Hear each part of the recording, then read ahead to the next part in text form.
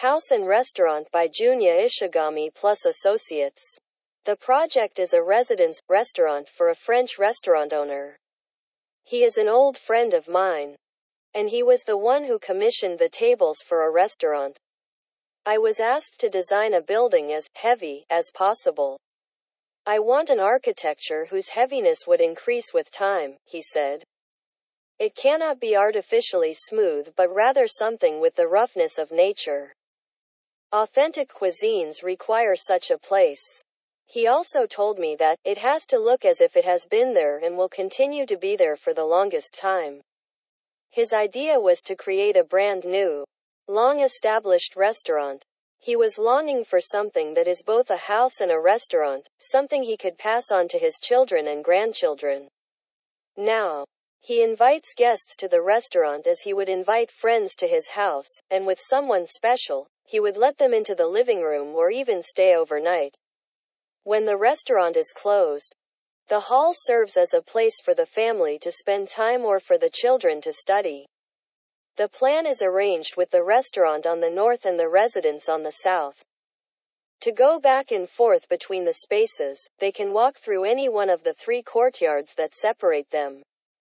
In terms of construction, we conceived a process of constantly sharing, accepting, and referencing the unprecisions and accidents that occurred on the site to create an architecture that internalizes natural distortions and uncertainties. More specifically, we dug a hole in the ground to pour concrete, excavated the volume, and fixed glasses to create interior space. First, a mass model that went through countless modifications was converted into 3D data. The 3D coordinate data was then input into a total station (TS) survey instrument to determine the points utilizing a navigation system for pile driving. At the same time, construction workers dug the hole manually for precision while constantly confirming the position and shape on an iPad.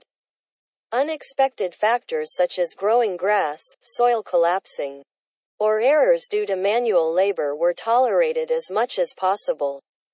When the structure was excavated after concrete solidification, it was caked with mud. With the range in geology, the nature and appearance of the soil differed from place to place. We originally planned to wash away the dirt to reveal a gray concrete structure. However, we were impressed by how it looked with soil that we decided to leave it as it is. It was then that we sensed the atmosphere of a cave and decided to redesign the building with a new image. In designing the interior space, we visualized in 3D images the differences between the design drawings and the actual surface coordinates of the excavated structure. This process revealed new spaces that we had not anticipated to emerge from the overlapping discrepancies. We discovered such places and updated the way to inhabit the architecture accordingly. Thus, the architectural design process was flipped, to reference the structure to determine the designs including the placement and number of glass pieces, arrangement and size of the furniture, and positions and details of MEP facilities. For example, where to fix the glass was adjusted based on actual on-site measurements. And 3D scan data was used to verify that the glass would not break by hitting the structure during the construction nor by opening, closing, and to adjust the position of the hinges.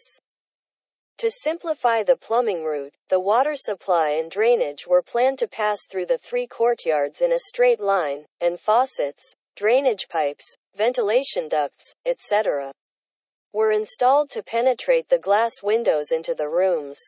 Accepting uncertainties, the concrete mass will gradually be transformed into architecture through cut and try. The owner will start a life here, run a restaurant, and continue to renew this place.